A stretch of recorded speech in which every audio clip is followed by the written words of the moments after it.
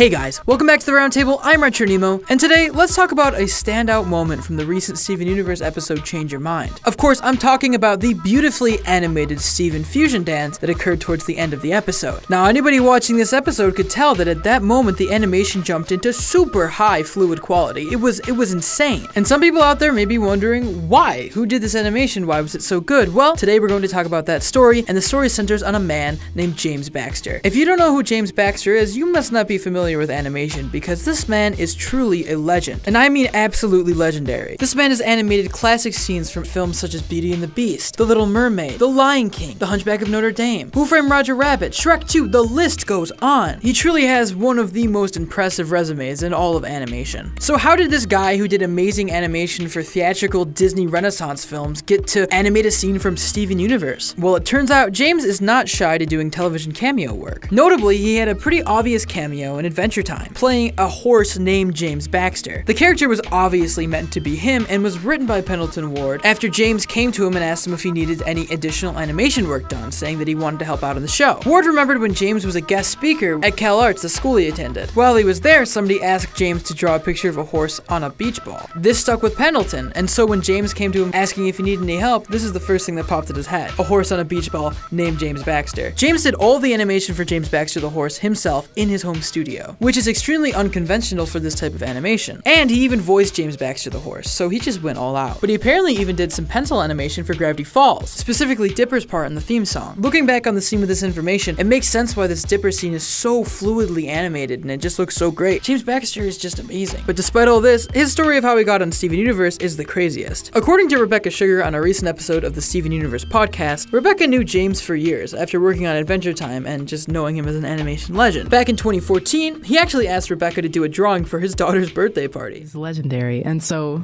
he asked if I would draw something for his daughter, and I said, of course. And we drove it over, and I went to her birthday party, and I gave her this drawing. I believe it was of Rose Quartz and Steven. And he was like, cool, I owe you a favor.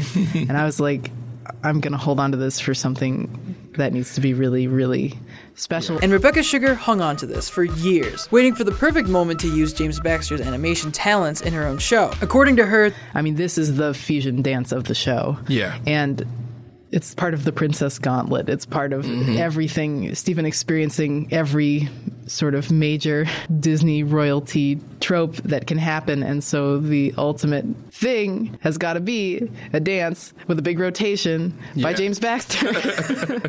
I mean, that's in there.